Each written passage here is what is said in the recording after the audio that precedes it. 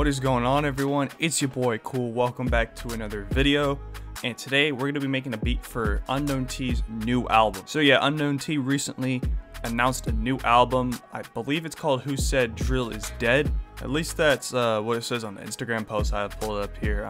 You know, it could be just like a drill album. You know, I'm trying to cover all my bases here.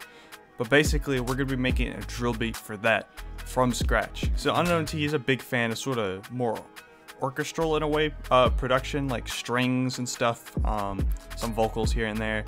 So you know, that's what sort of inspired me. The only sound I have up right now is this Morin Kerr low sustain sound. I do not know if I pronounced that right, but it sounds really cool. Have a little idea, so let's just jump into it and start playing some stuff in. Gonna speed it up to around, I would say 140. We just 140.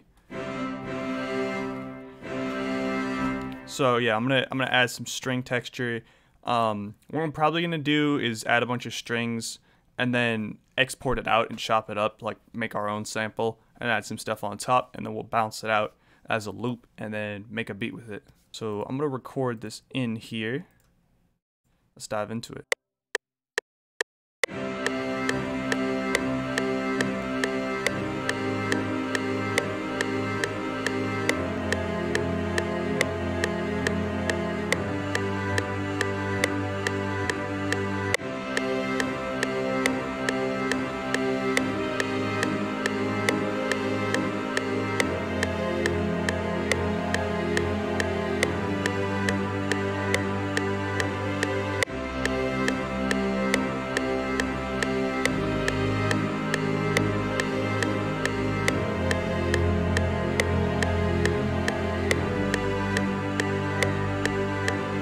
Alright, so we're starting to have something shape up here. Alright, so I grabbed this vocalize bank in Contact, and I'm gonna have some vocals on top so we can chop them up.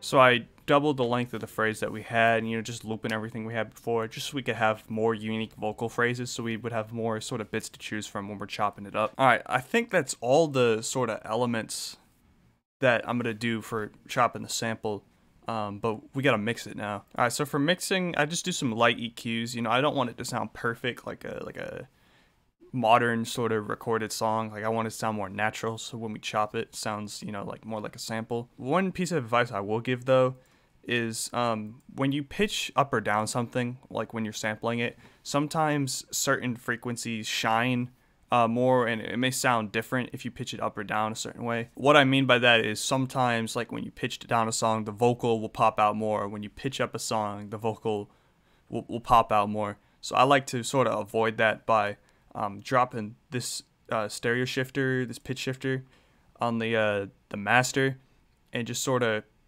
messing around with the pitch to make sure like the vocals aren't like super duper loud, you know, when you pitch it up and down to certain frequencies, because sometimes that happens.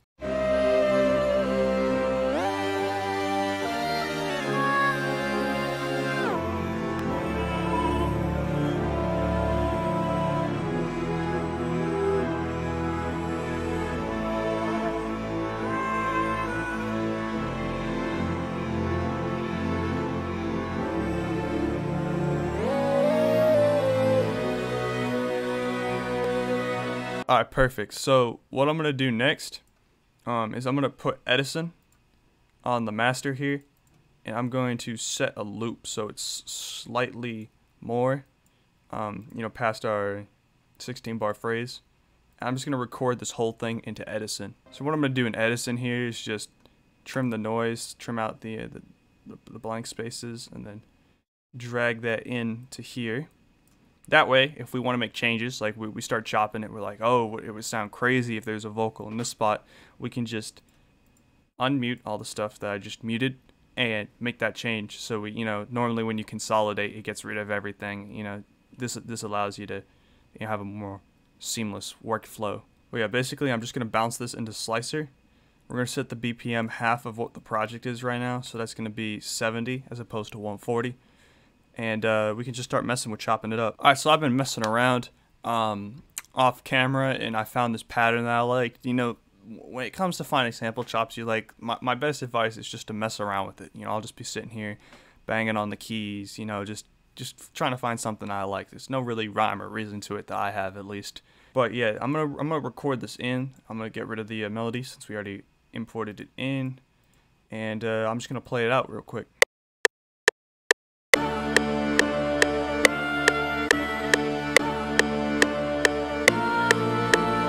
And what I like to do when I sample out of the sampler is I like to just boost the project BPM by 2. I find that, you know, gets rid of, you know, any sort of mishaps with timing and anything, so it just makes it sound better.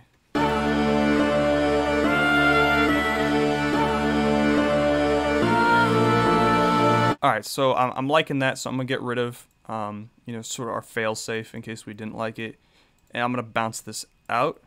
Time selection. Actually, I don't want to do that. Make sure you deselect the selection, bounce that out, and we'll start adding some other stuff to it. Alright, so just added a few effects here. Normally when I bounce something out, I'll try experimenting with reversing it. Did that and like how it sounded. So just some simple EQ. I'm getting rid of some problem frequencies and cleaning up the low end, and then just some RC20.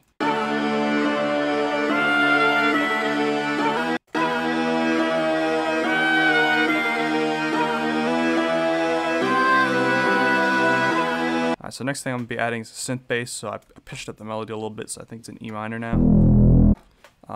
Yeah, it's just a little synth preset I have in here. Sometimes I like to mess around with it, you know, try out something different on the oscillator. That sounded dirty, that sounded nice.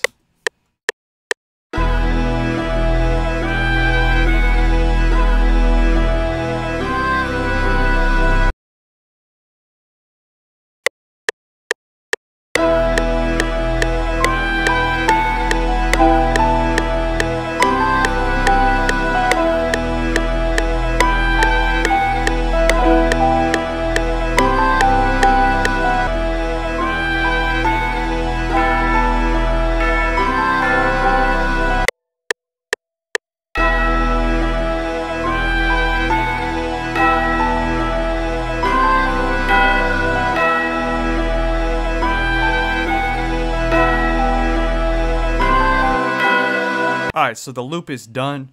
I'm just going to export it, and then we're going to move on to drums. Alright guys, so I've loaded up a new FLP, got the loop all stemmed out, added a little EQ, but you know, other than that, we're on a fresh template. Let's start with the drums.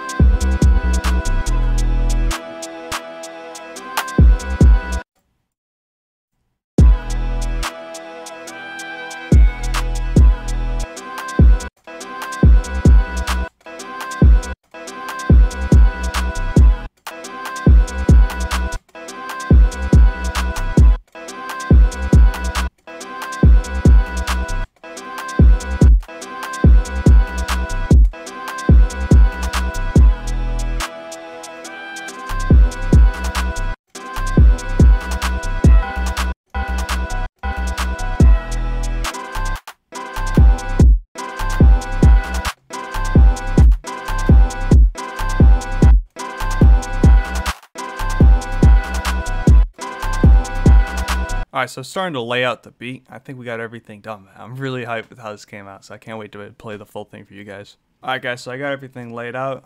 Just added like a riser effect and a tag, second 808 pattern. That has like one change. I mean, it's nothing too crazy.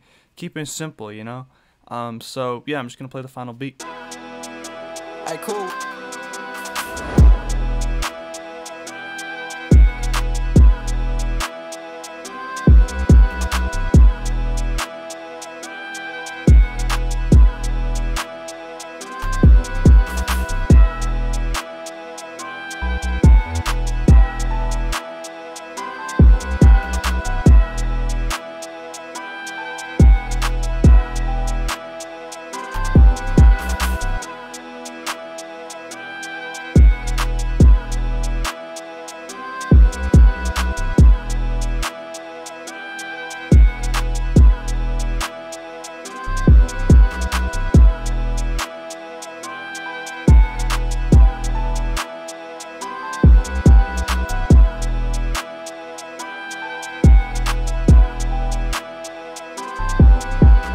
Yeah guys, so that is the final beat. I'm going to upload this full beat to BeatStars, link in the description if you want to listen to the full thing. Go in the comments, drop me some feedback, let me know what artists you want me to make a beat for next. Hit the like, subscribe button, all that stuff, and I'll see you guys later.